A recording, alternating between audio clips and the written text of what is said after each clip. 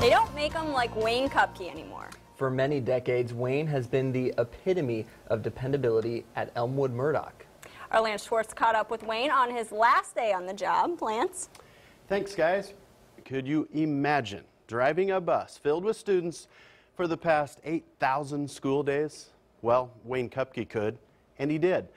I'll admit, it's kind of hard to fully grasp the idea of just how long Wayne has been behind the wheel of an Elmwood Murdoch bus. But for me personally, it's a bit easier to comprehend because Wayne broke into the bus driving business back in 1970.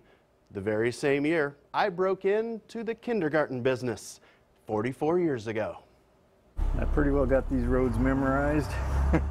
It's going to be very weird looking out the kitchen window. After 44 years, every bus I've drove has been in my driveway. Wayne Kupke's bus was his home away from home. You put the armrest down and you sit there and drive. It's got cruise control. After 6 superintendents and 5 buses, it's time for Wayne to move on. I've drove a little over 1 million miles and never had an accident except maybe a couple little mailboxes. I backed out of the driveway, but then after I knocked them over, they decided to move them down the road a little bit. Only 2 mangled mailboxes after 1 million miles.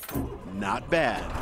I really like driving. But driving was always the easy part of the job. Every morning you get up, it's a challenge. Are you going to have kids that you got to take to the principal in the wintertime? Are you going to make the route, get stuck in the snowbank or mud? But in the end, I just love kids. That's how I stuck with it, I guess, for 44 years. And that kind of dedication inspired superlatives from Superintendent Dan Novak. Remarkable. Dedication, love for what you do, love of children, dependable, responsible, caring. I mean, all the things that you would look for in an employee, especially in a bus driver, were they're the first person that the kids see every day. They always called me Smiley, but I've always been that way. I'll say good morning to them. Here comes my little girl. How you doing? See ya. When I was in kindergarten, Wayne drove me to Henry Dorley Zoo for my kindergarten field trip. A few years later, Wayne trained Dale Vanderford to be a bus driver just like him. The kids love Wayne. When they know he's their bus driver, they all get excited. Personality, I'll say that. It was comforting for Taylor Kupke and all of Wayne's grandkids to know Grandpa was in the driver's seat. It was cool. Like, I remember in kindergarten and stuff, I used to get picked on all the time, and so like I'd always go sit up in the front and sit by him, and it'd make me feel better. Thank you, Wayne. How's that feel? You're welcome. I'll miss all of you. I'll miss you too. Well, if you're in the Elmwood Murdoch area this Sunday afternoon, drop by Wayne's retirement party. It gets underway at 1 p.m. at the high school. And while you're there, you can wish Wayne a happy 72nd birthday as well.